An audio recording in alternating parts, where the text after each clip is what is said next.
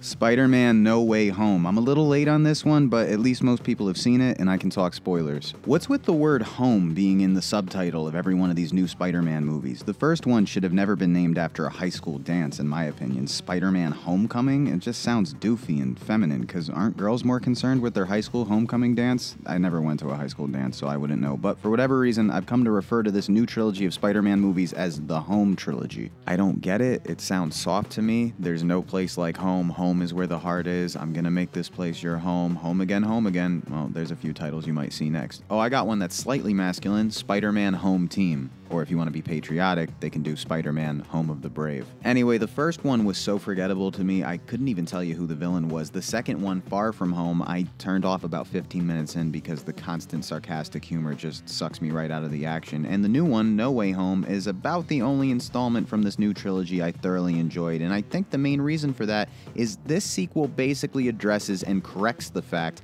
that Spider-Man has been remade 3 times in such an abnormally short period of time. You got 3 Tobey Maguire Spider-Mans and then the Andrew Garfield reboot, then they only did 2 Andrew Garfield Spider-Mans, and then they reboot again with Tom Holland. I would have much preferred we be on like either the 7th Tobey Maguire Spider-Man by now or the 4th Andrew Garfield Spider-Man. And if you feel the same way, it should be satisfying to see all 3 Spider-Mans from all 3 Spider-Man franchises in the same film. It's the only reason I watched and the only reason I was able to forgive the new breed vibe and tonality this time around. These new Spider-Mans take every opportunity humanly possible to stick in some fucking sarcastic humor every 2 fucking seconds. There's some witty, sarcastic bullshit. Even in this one instance, a woman is almost killed by Doc Ock, and when Spider-Man saves her, she's like, "That was not okay. What's wrong with you? Why are you acting up like this?" It's very immature. I much prefer the more serious tone and the other Spider-Man movies with their charm and more subtle approach to humor.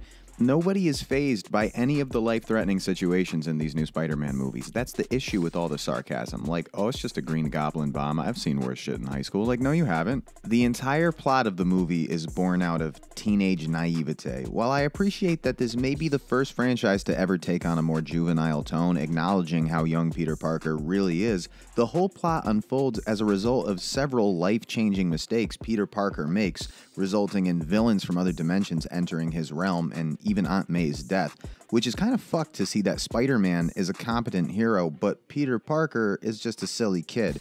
It's a bizarre plot, but it works to bring in all the cameos you want to see and lends to the moments of self-reflection needed for drama, and Christ, do I love those moments where nobody's saying some dumb shit. I am so worn down on superhero movies, it's really hard for me to be fully engaged, but this one plays pretty well. It's like the Spider-Man Expendables. Now, again, Andrew Garfield and Tobey Maguire joining in on some of the young-minded, sarcastic, dumb shit humor bothers me a little bit because it doesn't suit them well, but it is redeemed by the dramatic moments between all 3 Spider-Mans, which were pretty well written. Doc Ock and the Green Goblin are better than ever performance-wise, which is a big plus. Glad to see these guys didn't phone it in. Jamie Foxx, however, plays a completely different version of the Electro I remember from Amazing Spider-Man 2. That character was kind of a nerd, but here he's hip and witty and again sarcastic and humorous, which isn't quite true to the character the way I remember him from that movie, but whatever. This is probably the most I've liked Zendaya, and is it Zendaya?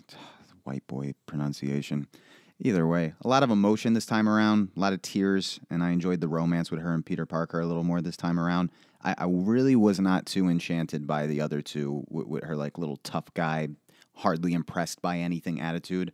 Like, I've been known you were Spider-Man. You know, what's the big deal?